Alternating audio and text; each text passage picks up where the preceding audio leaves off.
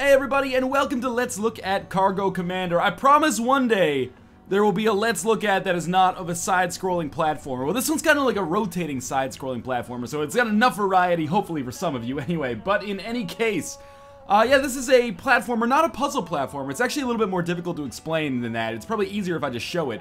But it came out on Steam a little bit earlier this month from a studio known as Serious Brew, and I've been playing a little bit of it off and on. I've probably got about an hour and a half, 2 hours total in it now, but I'm finally ready. I think I've got the aptitude required to play and talk about Cargo Commander at the same time, which is no small task for someone with a brain the size of a walnut like me. Anyway, we're going to continue, and this should drop us into the sector that I was recently at. So the game is divided into sectors. So our sector right now is Gallifrey, and what's cool is that these sectors, I believe, are either user created or they're stored in some kind of online database. And anyway, before we get started here, I've just got one thing I think our character would like to say to those of you who like Gianna Sisters Twisted Dreams and who shit on me for shitting on Gianna Sisters Twisted Dreams. Fuck you, fuck you, fuck you, fuck you. This game has a press F to curse button. It's the kind of thing that sometimes, if a bad game had this, I would be like, wow, that's so gimmicky. But because Cargo Commander is actually pretty fun, I'm like, well, you know, it's a little charming. I mean, you can't mix it up. It's not like if I press S, he'll say, you know, shit on a dick or something. But anytime we want to, we can just press F to curse. We can also go up here and get a coffee if we want to, which increases our speed. But in any case, this is our home in Cargo Commander. We're playing as Mr. Cargo Commander, and basically he has two tools. He's got a gun here, which shoots nails, which you can see right there. I'll just reload it because we're a little low. Well, we fired one anyway. And we also have a drill, which can be used to drill through walls. We can do that right now. We probably don't want to open up our home to the wormhole of space just yet.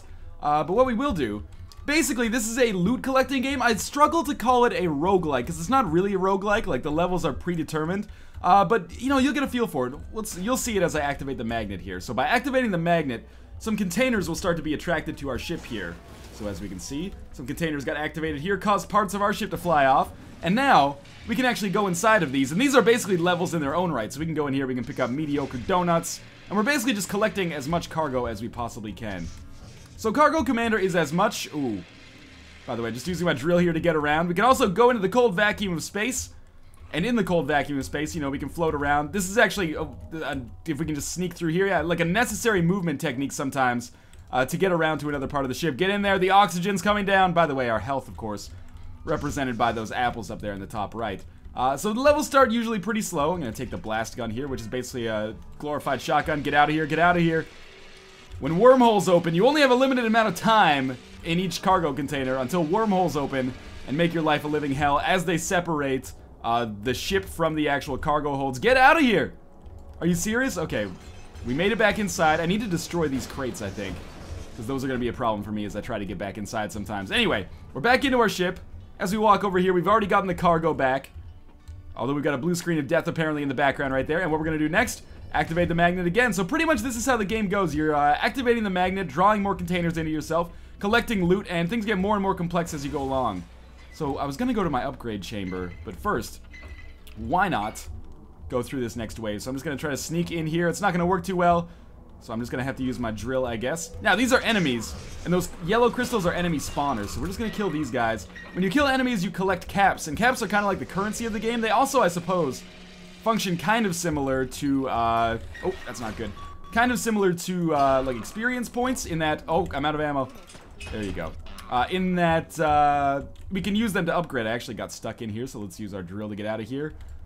And I thought there were some caps there that I missed, but maybe not.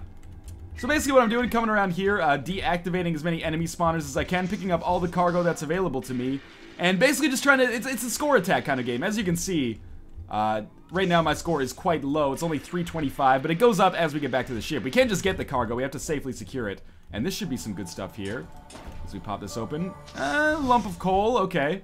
So obviously our range is going to dictate the power of our shots. No, I'm pretty sure that is not how it works in this game. We did get a lobster trophy there, and I think that's the end of these crates, so we're gonna try to get, oh, although there's another crate over here that I've never seen before in my, like, 3 attempts to beat this mission. So let's see if maybe I can get some more cargo here, and maybe some good stuff. You can see on our map that there was, like, actually a question mark that was, like, or not a question mark, but, oh, it was a question mark that was, like, come over here to get cargo, so I did. So the wormhole's opening up. We're just gonna try to get back to our ship now. I probably could have gotten a little bit more cargo, but that's the constant balance in Cargo Commander, is like your greed versus As you can see, our cargo being deposited in the background. Our score goes up.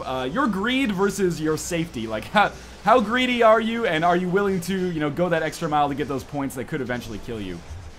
So we're up to 1425 here, 1525. Still far away from 50th place. I'm not sure if that's 50th place on the leaderboards or something else, because I've never nearly gotten high enough for that. I just went to our upgrade bench here, and this is what causes me to feel like this game's a little bit Isaac-y, or... You know, it's actually kind of similar to, I guess, a game like Probability Zero, in that we can choose our own upgrades. So what you can do is, you know, upgrade your tool. You can get a drill that makes you drill faster. You can get an Atomic Fist, which increases your melee strength times 2, 40 pounds of manliness.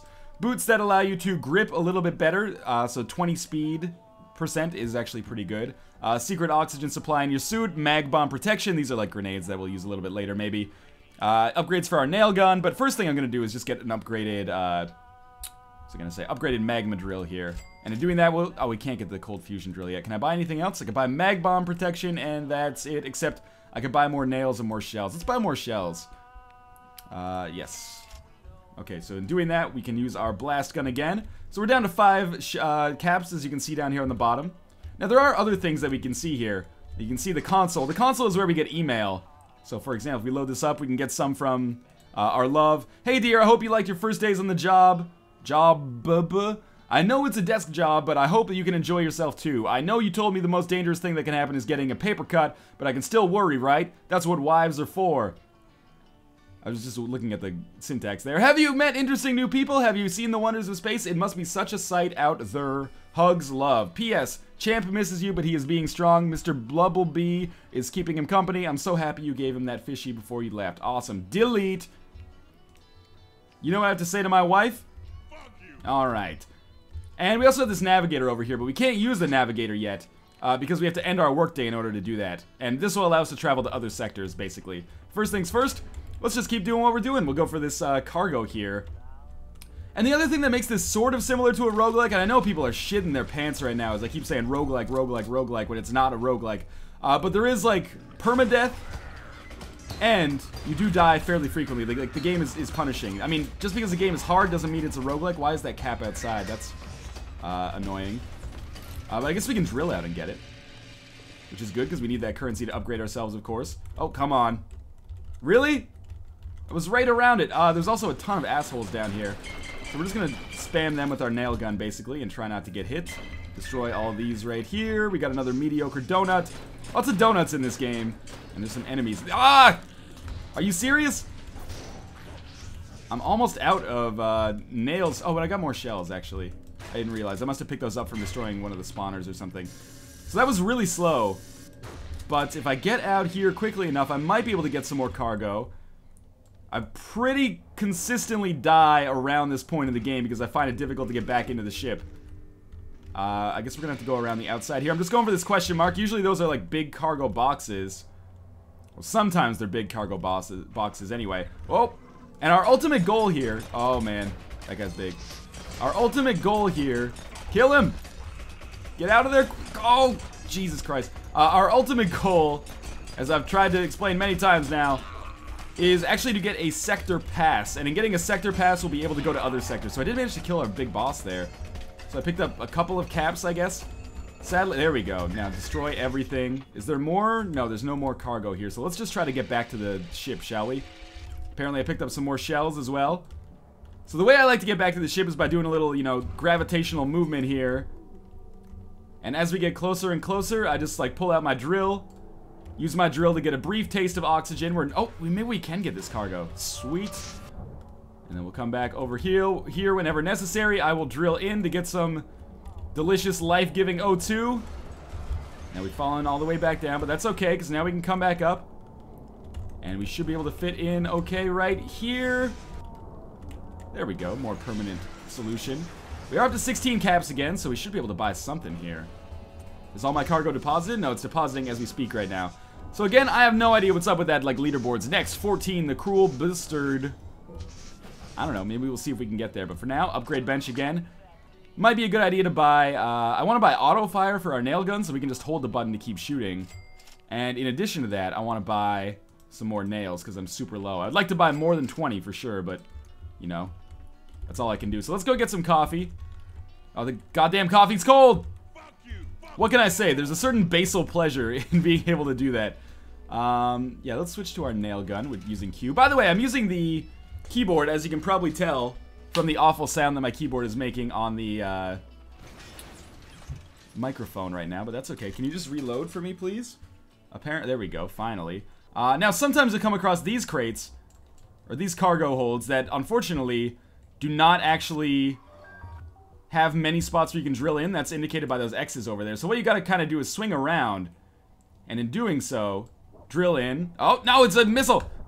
Get in there. Oh, man, we're running out of oxygen. Drill faster, please. Thank you. What is this anyway? Apparently, I can't pick that up, unfortunately. What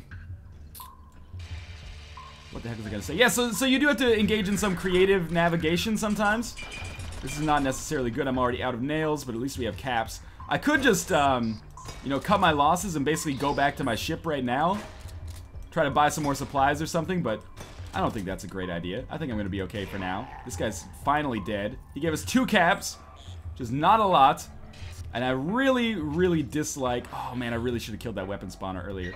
I dislike this level, or this section of this level, simply because I think it's a pain in the ass to do what I'm gonna do here, which is, like, drill while you're jumping.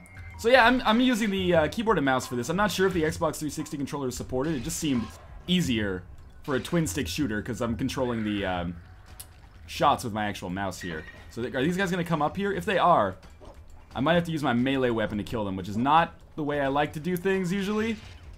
And we're going to certainly put ourselves at risk here, although, you know, maybe I should be a little bit more melee focused, because... Oh, fuck. Okay, we're in a bad spot here. Drill quickly. We did get those drill upgrades. Shit. Shit. Get out of here. The wormhole's tearing the ship apart. There we go. We got one more cap at least. Okay, so the ship's totally torn apart. Let's just get back to our home. At least we survived. I'm not even sure if I got any cargo there. Did we? I don't think so. Let's just activate our magnet. And we're going to buy 2 times nails here. So buy this, and close. Alright, so what's coming next? It worries me a little bit. This is wave 4. So it is kind of like a... It's not like a Binding of Isaac style, like you go to the caves and then you go to the basement, like predetermined levels or anything like that. Instead, it's more like a... Almost like a Space Invaders or something where it's based entirely on waves. So I don't know what to do about that fire. It worries me a little bit. There's like no oxygen up here. Or no gravity, I should say. What can I say? I'm a great scientist. Always get oxygen and gravity confused. Shoot your gun faster because otherwise you will end up in hell. And destroy that monster spawner. Thank you. Okay. So we're still doing okay for health. I believe our health replenishes every time we go back to our home. Oh, Jesus. Okay, so sometimes containers can do that. We should actually go back here because there's a big treasure box, which usually contains good stuff. Let's bust it open. We find an enemy. Lucky us, but we do at least get some caps out of that. And I really like that it's kind of like an unusual... I wouldn't necessarily go so far as to say abstract, because I think that's inaccurate, but it's an unusual method of platforming where you've constantly got to shift like your frame of reference and think about like what your next move is going to be. I'm just using my melee attack here, which I should probably do more often, because it does a lot of damage. It's allowing us to amass caps easily, and it's not wasting any of our hard-earned shells. So yeah, I like that you're constantly like shifting your focus of where you should be, and that things are very non-linear. Although in some ways, I guess you could say that it is a little linear, because you know you're just basically going from crate to crate or container to container here. I'm a little bit worried about being able to find my way back. I can still see that home waypoint, but it's a long way off, unfortunately. So what I think I might do is just cut my losses, or, you know, count my blessings as is, and take my chips back to the table here. That's not home, is it? It is? No, it's not. Oh, the missiles! These aren't actually missiles. I think they might be, like, actual, like, indigenous aliens or something. Is home over here? I think so. Alright, so this is, believe it or not, this is by far my longest run ever. I expected this video to be like 10 different runs, but I don't think that's how it's gonna go. We should probably, we need to buy more. Here's the problem. I'm constantly buying more nails and shells. What I might want to do is just get the atomic fist, which gives us 2 times melee damage. So why don't we try to get 1 cap quickly, and then I'll get atomic fist, which gives us the extra melee damage. And I'll try to be more melee focused, because my ammo situation is not good right now. So yeah, left click is shoot, right click is to use the drill, and it all functions totally adequately. See, they're busted through. Okay. Yeah, it all functions completely adequately. It works really well. It controls fine. In terms of how I feel about this game, I think this game, oh god, has the potential. What's going on here is the real question. Don't come into my home, please. I think this game has the potential to be a really good time waster. Like, that's the way I've spent my time with it so far. Come on, just channel old school Mario boss techniques. Or old school Contra techniques, I guess. Oh man, there's a lot of enemies. Maybe I should just go buy some ammo really quick. Although I kind of feel like this is working out okay. But yeah, I think this is the kind of game where you could easily, you know, be like, I have 20 minutes, get out of my house. Like, I have 20 minutes, let's boot up some Cargo Commander and play that. Are these guys dead? They must be. Oh, hey, aliens. I dropped my coffee. You dicks. Get out of my house. Can I get some more coffee? That's the real question. Yes, I can. Okay. Well, we don't have anythings really. Let's try to amass some. Oh, Jesus Christ, there's a lot of these guys. Let's try to amass some crates or caps so that we can actually get that next investment in the melee fist or whatever it was called, atomic fist. This is basically just free stuff for me right here because these guys are easy to kill. And gradually my score is getting a little bit better. These guys apparently cannot do any damage in this situation, which is cool by me. So I just click on them one by one. Should be able to get free caps. Because they can't do anything. I have no idea what the aliens are supposed to be. Graphically, the game reminds me a lot of like, and I believe this is a deliberate aesthetic, so I'm not trying to be like a dick about it or anything. But it reminds me a lot of when like Super Nintendo games got the, what is that called? The FX chip that allowed them to do 3D. And then they're like, check it out, man, 3D. But every 3D object was actually only like 8 polygons. And you're like, oh, I don't know how I feel about this. In this like kind of deliberate aesthetic, I think it works really well. The game doesn't look bad by any stretch of the imagination. It's cartoony, it's a little simplistic, but, you know, there's nothing necessarily wrong with that. Wow. Badass. Sometimes, like, your upgrades don't necessarily, at least so far, the ones that I've gotten, and keep in mind, I haven't played this all that much yet, well under 2 hours so far. The upgrades that I've gotten haven't necessarily changed the way I looked too much, like the Atomic Fist is one of the exceptions. But I might be totally off base with that, so basically what I'm telling you to do is just ignore everything I say. As several commenters just say in unison, yo, we already do. I think we want to go this way. Apparently I just got 16 bullets. That's probably for the 6-shooter, which is another kind of gun that we can pick up.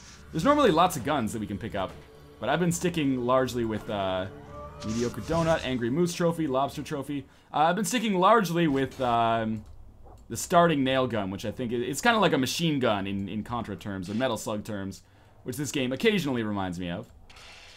In its combat anyway, of course. So if we could finally sneak through here, drill through this thing, thank you.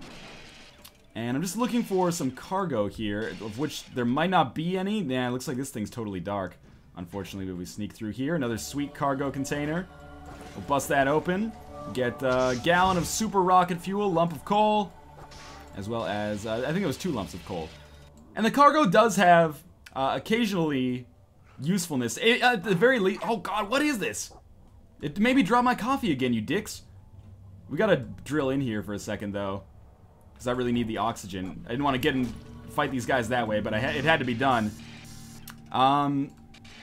Yeah, occasionally the cargo does have usefulness. I mean, I'm not sure how it exactly plays into the overall game, or the meta game, or what you will at this point. However, what the heck is this thing? Toggle. Yeah, turn that shit on. I don't know what that's gonna do, but we'll do it. But yeah, it's got the same thing as, oh no, as like the Binding of Isaac, where it's, whenever you complete it, you can go check out your stats screen and be like, oh, I only have like 9 of 88 cargoes unlocked. This is my home, I probably shouldn't drill in here, but hey, whatever works. So, our cargo should be depositing now. And basically, the thing that reminds me of roguelikes when I play this is that you're basically just playing until you die. I mean, there are ends of levels, there are ends of work days. You can, the level usually ends, or a sector usually ends, when you get a sector pass and choose to complete your workday. But do I have any new emails? No. Got a pretty good cargo list here. We've got 19, 24, 36, 40 cargo. I guess I could have just looked at the total instead of adding it up by face there. By face? I was gonna say by hand, but I wasn't really using my hand, so I was like, what's more accurate than hand? Yeah, face for sure.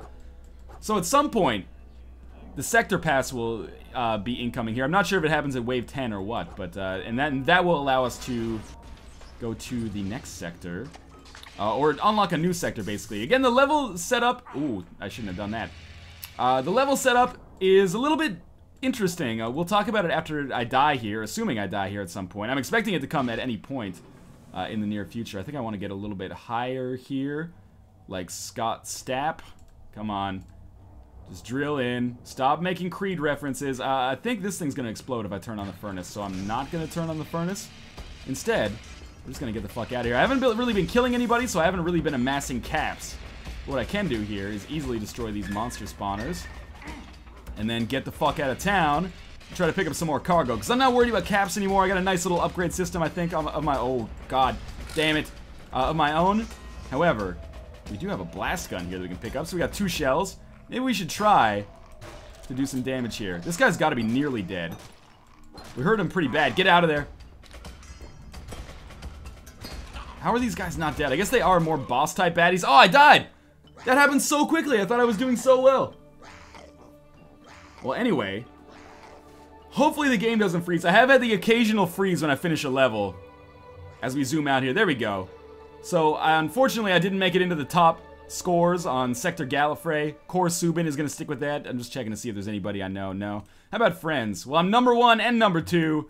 Because I have no friends. Where is my score? I can't see it. Let's continue here. We got a gallon of super rocket fuel. This is just our new cargo that we've never seen before. The label says it contains a distillate of the combined fossil fuels of 3 medium-sized planets in the Nibiru solar system. Angry Moose Trophy. There's a button on this trophy. When you press it, the moose roars furiously and starts shouting obscenities. What fun. I can get down with that. So at the end of every level, you see what kind of cargo you got, and you also see what rank you are. So right now, I'm a senior... I thought that said Senor Dick Swab, which would be a great name for like a luchador... but sadly, no. Senior Deck Swab. And every time you rank up, which you can see by your experience here, which is determined by the amount of cargo that you got, you get like a new upgrade. So the last upgrade I got was that upgrade bench, so then I could like buy upgrades for myself when I got caps within the level.